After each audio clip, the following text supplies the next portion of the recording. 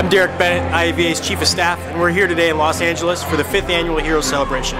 This is our biggest event on the West Coast, and it's an opportunity for us to celebrate the veterans that are out here in California.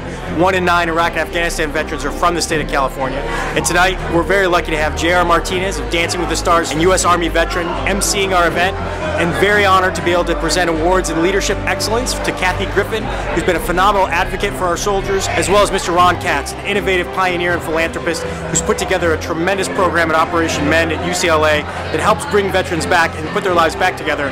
Good evening, everyone. Thank you so much for coming out tonight. This is a great organization. IAVA is a great advocate for both Iraqi and Afghanistan veterans. The awareness that it's less than 1% of you that fight for the civil liberties and freedoms of 100% of us is something that your organization does a great job in pointing out over and over.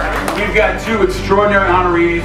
Kathy Griffin is one of a kind. Our other honoree is truly an incredible man, and I think a hero for so many people in this room, Mr. Ron Katz. We help severely injured veterans, and we provide they and their families with both housing, clinical care, and psychological rehabilitation.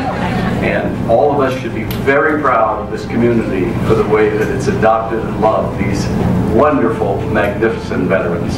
Thank you all.